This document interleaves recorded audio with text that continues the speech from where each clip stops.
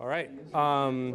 Thanks everybody for coming to this talk, which is labeled CRISPR. But actually, we'll be talking about harnessing new CRISPR systems. So I'm Jonathan, and this is Omar.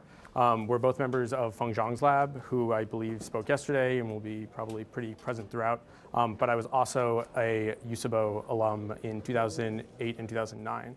So you may have heard of what CRISPR is, but let's give a little bit of backstory of what CRISPR can do and why it's needed. So with the initial sequencing of the human genome and countless genomes afterwards, many more genomes are being understood, and now we have a good grasp of both the biology of many diseases, but also of what different gene variants can do.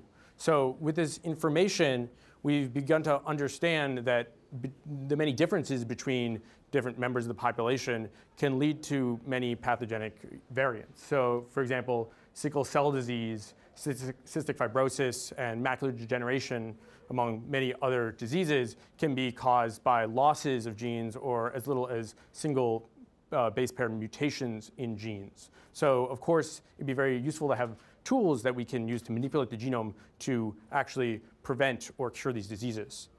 At the same time, we have a better understanding of how certain variants among the population can actually have protective causes. So at the very end of this is the CCR5 mutation, which can actually cause immunity to HIV, but of course, more subtle mutations such as ApoE mutations or mutations involved in diabetes that can reduce risk or cause certain protective scores to enhance across many different diseases. And the need to actually be able to manipulate the genetic code extends beyond human health directly. So there's many different genetic traits that can be used to improve agriculture, for example. So insect resistance, drought resistance, increased yield of crops. Just past couple of weeks, there was new cultivation of new tomatoes and other plants by using genetic engineering. So this all kind of demands tools that can really have the ability to very precisely search through and edit specific parts of the genome, somewhat like the search bar in Microsoft Word, where you can get to a part of a large document and then change it. So how do we actually make tools like that?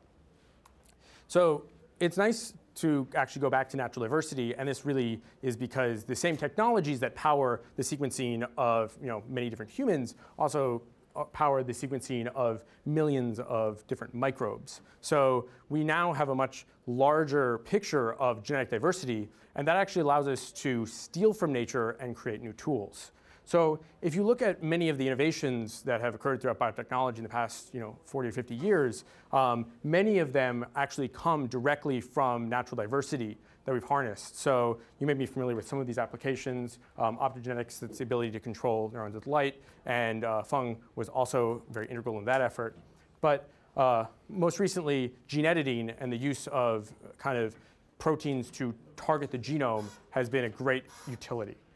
So what is CRISPR? So this is kind of what people, when they talk about CRISPR, what they are really thinking of. It's a protein, it's Cas9, and its power is that it's guided by this RNA called an sgRNA, and that hones it by just programming 20 letters to a point in the genome.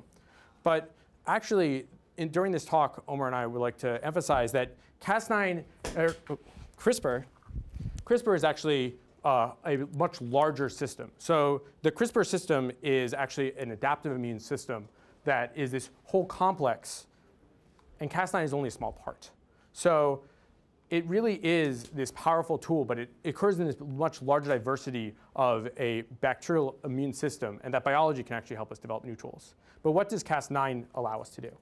So for example, you can take cells out of a patient and you can modify them to actually correct mutations such as sickle cell, or install new potential powers like the ability to target cancer cells within your body in the field of immuno-oncology. And then you can put those cells back into the patient.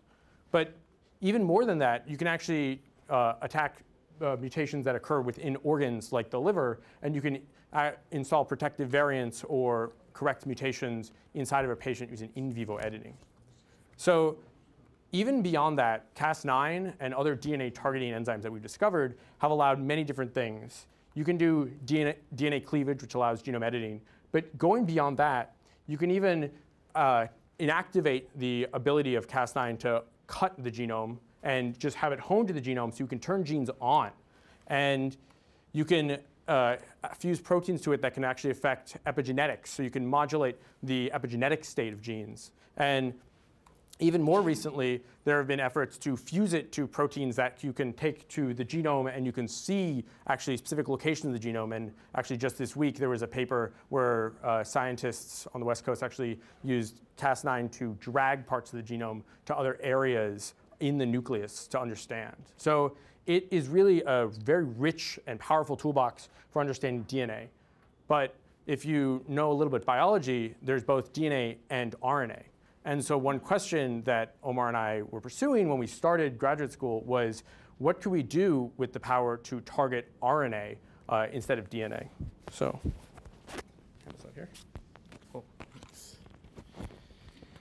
Cool. So Jonathan gave a really great sort of introduction to CRISPR and Cas9 and how it can be used for a lot of different sort of DNA toolbox strategies.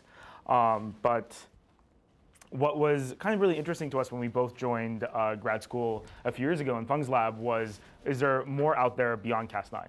And if we can find those proteins in sort of the bacterial diversity, can we use them for new tools? And so it turns out when you look at Cas9 in sort of the CRISPR universe, it's actually really a small slice at the bottom. And there's a lot of other types of protein systems in all sorts of bacteria and archaea. And so we wondered if we could use a computational strategy to sort of mine signatures of CRISPR systems, pull out new potential systems, and actually characterize them experimentally to see if they actually were functional. And so what we found is we found a lot of DNA targeting systems. Cas9 is one example. We also found another enzyme called CPF1, another one called Cas12b. And they all had really interesting properties for cutting DNA. They expanded the genome targeting abilities because Cas9 does have some sequence preferences, and our new enzymes could target other types of sequences. And so there was really a promise for identifying new enzymes. But perhaps one of the most interesting findings from this search was this enzyme called Cas13. And that's because unlike a lot of the new DNA targeting systems we found, it actually was able to target RNA. It defended bacteria against RNA phage. And it opened up potentially a really interesting sort of platform for RNA tools, which have been quite limited up until now. And Cas13 is interesting because instead of cutting DNA like Cas9, where it just makes a double-strand break, it actually can cut RNA in a lot of different places. It eventually leads to degradation of the RNA. And it actually had a unique property where after binding its target, it could actually just cleave any RNAs that were nearby, kind of like a self-destruct switch if the bacterial infection couldn't be overcome.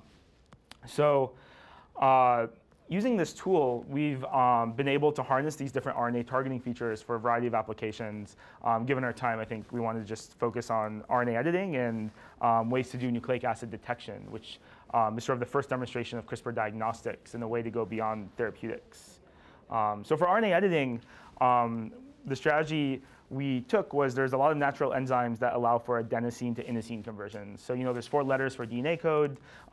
This one specifically allows for a conversion of an A to an inosine, which is read out as a G. So you're making an A to G switch. And there turns out to be thousands of genetic diseases where if you could convert an A to a G, you could actually treat them using this conversion. And so the idea is we can actually recruit this enzyme, which is called an ADAR, using Cas13, to the site of an RNA that we want to mutate using the guide RNA. And it would allow for targeted conversion of this A to a G using this recruitment enzyme. And here the Cas13 is actually catalytically dead, so it's not cutting the RNA, but it's allowing us to recruit these base editing enzymes. And so that turns out to be a really powerful approach for RNA editing. We like to give a lot of our technologies acronyms. So in this case, we went with REPAIR, which I think is a rather apt acronym. And we're pretty excited about it because it really enables a lot of different types of correction. So for one, we can correct Mendelian diseases. So mutations that are G to A that are bad, we can correct back to normal. So diabetes is an example of these types of variants. We can do multiplexed creation of bases. So for example, like ApoE4, which is a risk variant for Alzheimer's, involves multiple base changes in humans. So if you could have a way to really make high efficient edits using a system like repair, you could treat variants like that. A to G changes can be used for modulating splicing. So the way genes are read out is actually rather complex. One gene can actually encode many different types of structures of the way they're expressed. And so you can change the way that information is expressed through modulation of splicing. And of course, you can modulate protein function. So KRAS in cancer can be sort of turned inactive by modulating sites on the protein using A to G editing. You can also edit phosphorylation sites and other types of enzymes. And collectively, why we find RNA editing to be more exciting than DNA editing is there are a lot of issues with off-targets for DNA editing. With RNA editing, everything you do is temporary. So the idea of the risk is really reduced. And also with RNA editing, it's very useful for transient modulation. So if you have a heart attack and want to promote regeneration of tissue, you can actually do that by modulating phosphorylation sites on enzymes that can promote regeneration. And you basically then, you just deliver this technology for maybe a few weeks until you get regenerated tissue. So essentially, it's kind of like thinking about a pill for gene therapy, a way that you can modulate your genetics temporarily. And so then the other thing we tried to develop using Cas13 was diagnostics. And so this is enabled by that sort of promiscuous cleavage I mentioned earlier. The idea is if Cas13 can recognize a target and then cleave any RNA in solution, we can add a reporter molecule, which is shown as the cleavage reporter. That's essentially an RNA with a fluorophore and quencher on each side. So when that gets cleaved by this promiscuous cleavage, you get release of fluorescence. And so now basically, if you want to find a blue molecule in the sea of many molecules, you design a guide RNA that can recognize that molecule. It'll bind with Cas13. It'll activate Cas13. You'll get cleavage of this fluorescent reporter. And that really allows for highly sensitive and rapid diagnostics. We also made an acronym for this called Sherlock. And that stands for specific high sensitivity enzymatic reporter unlocking. We have to go through a lot of different detectives to find an acronym that worked. And so what that really allows for is we showed a variety of applications, but we can do rapid Zika, dengue detection straight from patient samples. We can do rapid bacterial detection. So if someone comes in sick in the ER, we can diagnose sepsis in a matter of hours instead of days. We've shown that it can be freeze-dried for point-of-care detection, genotyping, and of course, liquid biopsy detection. So like you can detect DNA mutations in someone's blood. And so we really find that the DNA toolbox is getting really full because of Cas9, which is shown in the red part of this toolbox. But we're really excited about filling in the blue part, where we can use Cas13 as a platform for modulating RNA biology, recruiting all sorts of enzymes to also perturb RNAs and study disease. So with that, we just want to say thank you. Fung is an amazing mentor, and we got really lucky to be in his lab and work on these really cool technologies. And of course, many other members in the lab, particularly David, Patrick, Brian, and Max, which are students that work with us, Sergey, and of course, our collaborators, Eugene, Jim, and Constantine. So thank you.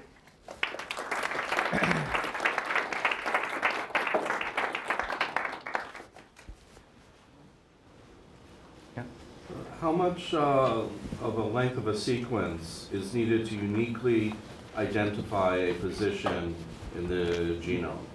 In other words, if you wanted to have basically something that's programmed to find a particular mutation and fix it, how much do you need to have in order to be unique and not accidentally fix something that doesn't need fixing? Yeah, so for Cas13, it's very sensitive to single mismatches. So it basically can be as unique as just a single base pair, and that works really well. For Cas9, there are off targets, and so maybe generally you can get off targets if it's a sequence that's 2 or 3 mismatches off. So you have to be clever about how you design your guides. I was asking more about the length of the sequence to find that contains that 2 or 3 that's off. Yeah, so I mean, the most sensitive part of the guide RNA is the beginning, which is maybe a region of 5 or 6 base pairs. So if that can be unique, that's the most important driving factor. So maybe 5 base pairs. Yeah. Yeah. How do you think about deliver them in this reagent into tissue to treat? Is it small enough to fit in the AAV virus? Yeah, that's a really great question. So there's a lot of different delivery methods to put things into tissues in patients, and a really popular one is adeno-associated viruses, or AAV, but they have a packaging limitation, and that limitation is about 5 kilobases. And the Cas13 alone can be packaged, but Cas13 fused to the ADAR is a little bit big. So one thing that we're trying is, well, you don't need all of the machinery of Cas13 to really do this function, because we're not really cutting the RNA, and so a lot of the catalytic mechanisms that are involved in cleavage are dispensable. So what we've been doing is we've been actually truncating the protein and doing mutagenesis to find different variants that are smaller but still work for RNA editing, allowing us to package it. And we actually have a variant that works pretty well and can be packaged as a single vector. We're trying to make it smaller always. But yeah, I think that's a good promising direction. One more question.